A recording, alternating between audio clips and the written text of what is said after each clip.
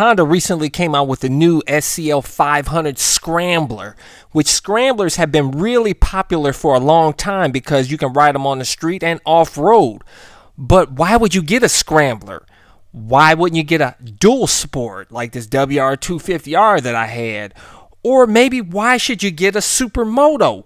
Well, in this video, I'm going to tell you the differences between all three of them and which one is probably best for you. Stay tuned.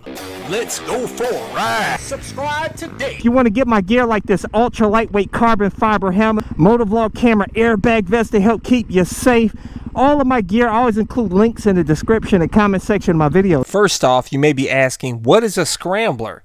Well, a Scrambler was built for off-road and street use, and they're usually a vintage style motorcycle that has been stripped down, has taller suspension, and usually spoked wheels and a high exhaust for better ground clearance. And the reason why you may want to get a Scrambler over a dual sport, Supermoto, or even an adventure motorcycle is because the Scramblers tend to have a lower seat height. Like this new Honda SCL 500 has a seat height of 31.1 inches versus 36 plus inches for the WR250R and my YZ450FX Supermoto, and adventure motorcycles are usually 34 plus inches seat height.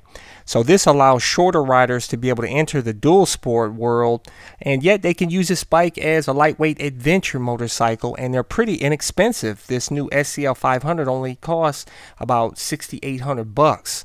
The drawback with the Scramblers are they tend to be hefty. Like this SCL 500 weighs 418 pounds and most Scramblers weigh 400 plus pounds. So this is going to limit your off-road capabilities to just riding light dirt roads, etc. As where the dual sport and Supermoto, you can take them off into the woods and have a good time and even ride them up staircases like I do. You often hear me hooting and hollering about how awesome a Supermoto is, and I used to hoot and holler about how awesome a dual sport is when I owned the WR250R. Having a good time on my WR250R. Here you go, baby, riding some twisty action. You can go up staircases. I love that. Some stair action.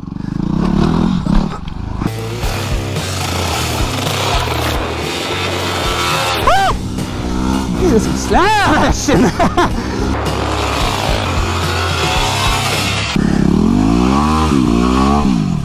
Yeah, like a boss, baby. This is crazy.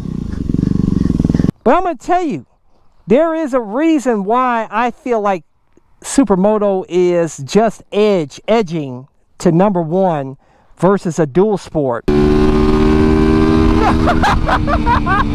This thing is sick, man! I'm just gonna crank the throttle. That's it. Watch. See that? I didn't do any clutch up, guys. That's pure torque.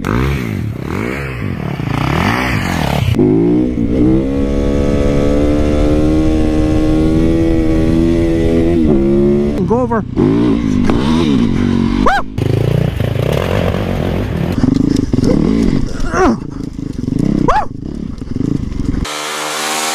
Good times, baby.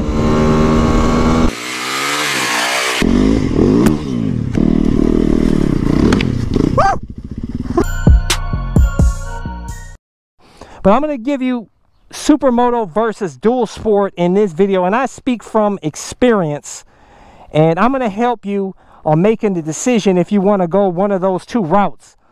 Because a Supermoto, hey, it may not be the best for you, but I'm going to prove in this video why it probably is better for you than a true dual sport. You know, I owned a 2014 WR250R, and man, I modded it to the maximum. I did just about everything, almost everything you can do to that bike. But I tell you, that bike, no matter what you do to that bike and mod you do to it, it just ain't got no, it's like the power is nothing like it is with this 450. And I know, you know, 450 is, some of you guys may think it's kind of like too much, especially in the dual sporting world. But what's cool about this YZ450FX is a 2019. This is the newer generation. This actually, you can customize the engine characteristics on this bike through your smartphone, through the smartphone app.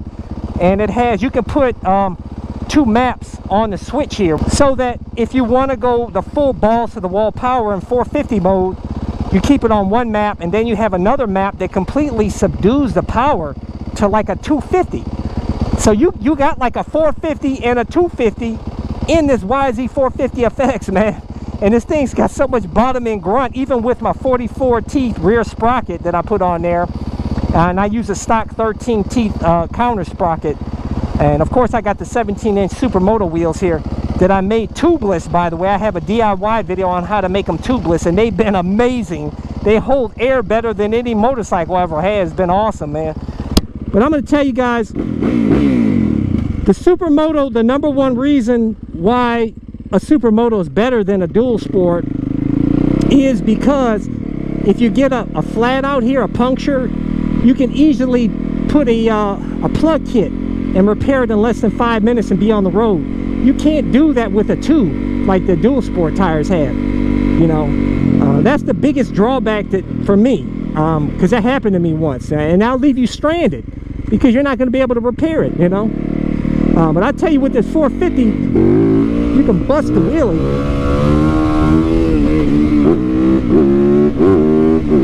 Thing just rips, but it wheelies itself, man. I'm telling you, this thing's awesome. But I tell you, with the Supermoto, is that the tires and all can take a beating, man. Especially, I put ADV tires on here.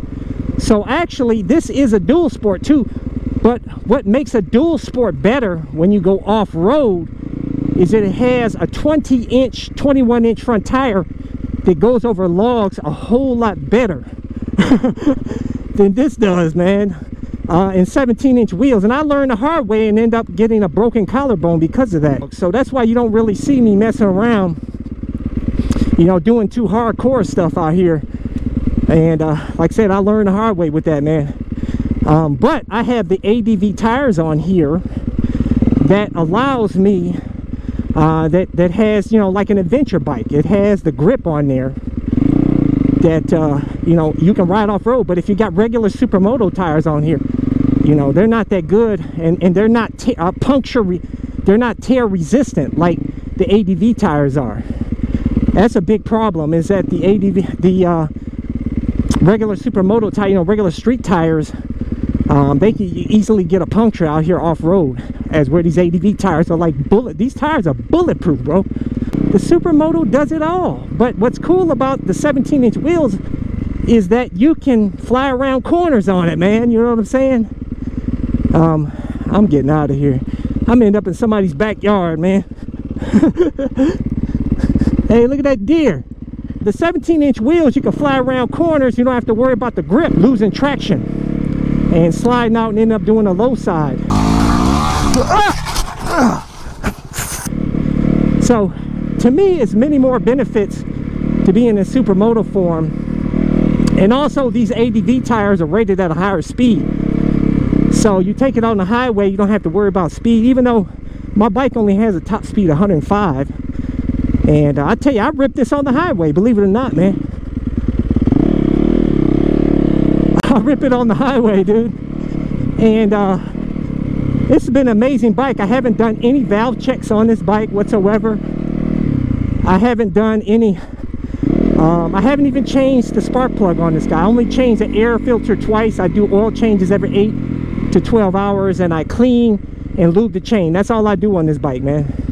And it's been absolutely amazing. But see, dual sport is awesome. This is the dual sport too, baby. So, but like I said, you got a great big log or something, you're gonna have a hard time getting that front wheel up over it, man, with a 17-inch wheel. That's the biggest downfall. But I could ride this up staircases. I mean, I could do everything with this setup here. And most of you will spend more time on the street. And for those of you that are spending a lot of time off-road, then I can understand the case for getting a dual sport if you spend probably 90% of your time off-road. And it also depends on what you're doing off-road. If you're just doing like I'm doing and riding these little easy trails, you know, in the woods or something, where you're not really going over much, you could do that on this, man. You don't need no dual sport setup. You don't need knobbies for that. You can do an easy trail on a Scrambler too. That's what I tell you guys, is that I love all the bikes. Don't get me wrong. Don't get me wrong, guys. But if I just have to have one bike, It's the Supermoto with the adventure tires on it, and you're set. I can ride out here and cruise just like I'm on a cruiser, and even sitting up higher. I got the catbird seat up here, riding out here on the streets. It's awesome. I love that, sitting up higher. And I don't have to worry about any punctures. I do a quick fix with the plug kit. You know, if I want to get cute, I can fly around a corner. You can take it even lower than sport bikes. It's bus wheelie on command. You know, what else could you want in a bike, man? You know, the only thing is I can't tour on this bike. But if you get like a KTM 690 SMCR or a Husqvarna 701 Supermoto, which has a street bike engine in it, even though the bike weighs 80 pounds more than this, you can tour on that bike. They even have a big shields on there you can put on the front that'll help block wind. You could take that across the country if you want to, man. And Honda makes an adventure pack for the new Honda SCL 500 that essentially turns the bike into an adventure motorcycle. So you can tour on this bike as well. But if you're just doing mostly street out here like I'm doing and crapping around, and want to have fun riding up staircases and mess around off-road, do a little bit of everything, I'm telling you, take a dirt bike and do a Supermoto build like I did. If you're allowed, here in Ohio, we can plate anything. I could do a 2-stroke Supermoto here. That's why I love Ohio, guys. Supermoto versus dual sport. Supermoto all day. If you're gonna do a lot of off-roading and a lot of crazy stuff, I then get a dual sport. But you can always do like I did, and you can keep the dirt wheels that come with this, and you can swap up and just put the dirt wheels on here. And this bike actually is also a motocross bike. The YZ450 FX version, this is actually the same thing as the Motocross F version, but it has a 5-speed wide ratio gearbox instead of a close ratio gearbox, and it has a kickstand and a few other minor changes on it. But this thing, if you go look on YouTube, this thing performs just as good as the motocross bikes. So you got a motocross bike in this, man. I got everything in this, guys. I paid $9,000. I put $1,000 and I bought it brand new, $1,000 build on it. So $10,000, I got all the bikes, motocross, cruiser, sport bike. I got everything all in this bike here, guys. And you know what? I don't have to worry about scratching the fairings and having to replace a $500 fairing or something. This, I can drop it on the ground. I don't care. I can get a new set of these cheap dirt bike plastics for like a whole set, probably for like 200 bucks or less. And I'm not worrying about, I could drop it, beat up on it. I don't care. Sport bike, I care. A cruiser, I care. Supermoto and dual sports, I don't care. They're made to take a beating. I'm telling you guys, Supermoto life all day. All day, every day, baby. Supermoto life. But get all the bikes. Don't just limit yourself to a Supermoto, because I'm going to tell you, you're going to want to experience all the different motorcycles. I love them all. Guys, leave a comment below. Let's talk about it. Tell me, guys, Supermoto versus dual sport. What do you think is better? Leave a comment below. Just get out there and ride, man. Get on 2 wheels. I don't care what you ride. Just ride. Take the MSF class. Get your motorcycle license. Put on the full gear. Like I say, I got links to all my gear, baby. This is the best gear you can get. It's good. But anyways, make sure to hit thumbs up. Helps my channel immensely when you hit thumbs up and you leave a comment. Subscribe to my All in One Motorcycle channel. Make sure to hit that little bell symbol so you get notified of all my new videos.